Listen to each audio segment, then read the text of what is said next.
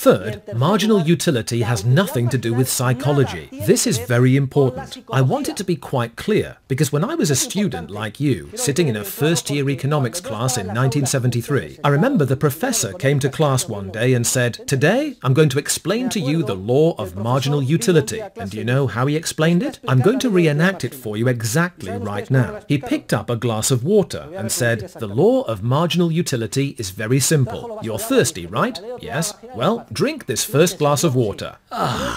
Was it satisfying? Good. Drink the second glass. Was it satisfying? Yes, but not as much as the first one, right? Now drink the third. Oh, well, it's a little satisfying, but not so much. Now drink the fourth, the fifth. No, I don't want any more. Now you drink the water. Now the sixth glass. Well, you can all see that utility is decreasing. Then he picked up a piece of chalk and said, "This is what happens with utility. It diminishes." And everyone was convinced, and the course went on from there. Well, fiddlesticks! The law of marginal utility is not something that arises from inner mental sensations, nor is it a law of psychology, nor is it a law of satiety. It is a strictly praxeological law. In other words, it is part of the logic of human action, which has nothing to do with the mental sensation of satiety. It is not an empirical law, as my professor awkwardly tried to present it to me 40 years ago. It's not that I experience that water satisfying my thirst less and less until it even disgusts me and marginal utility becomes negative. No, it is a law that is strictly part of the logic of human action. It is included in the structure of means and ends. Ends being whatever they are, and means being scarce, the actor begins by using the means to achieve the ends he values most, and then ones he values less, and therefore of the units of means at the actor's disposal, which he considers relevant in the context of his action, and fully interchangeable. Any one unit is worth what the last one on his value scale is worth to him, regardless of satiety, psychological considerations, etc. And this is a universally and apodictically valid law. It applies whenever a human being pursues ends and seeks out means to achieve them.